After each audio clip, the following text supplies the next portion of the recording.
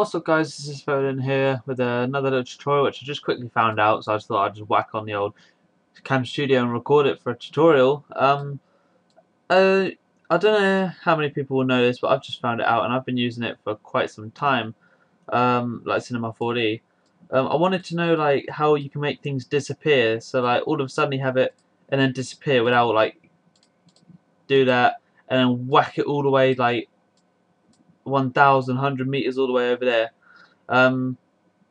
Just to make it disappear, but I found a different way. I was just looking and testing. So if I just set that back in the center, well, what you do is say you got an object. It could be anything really within Cinema 4D text. Just go to right and click on the object. You go to Cinema 4D tags and display. You want to check the third checkbox, which is the user visibility.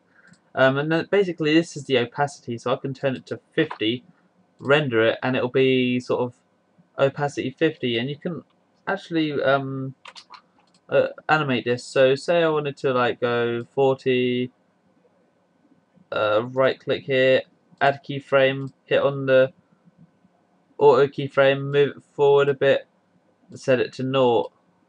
Now it will appear like literally the frame beforehand, but when you render it, it will be really, now it's 50 halfway.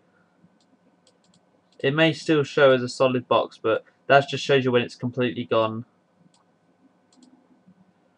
So yeah, and that's how you can make things disappear really slowly within Cinema 4D if you really wanted to. So just thought I'd throw that one in quickly because I've just learnt it, so why not share it, So yeah, please like and comment on the video. That prick that keeps disliking my videos is pretty much all the videos now.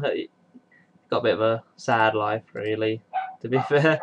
Look, dislike, dislike, dislike. It's funny. Lol. Anyway, I've got a few videos ready to come out. Sorry about the dogs.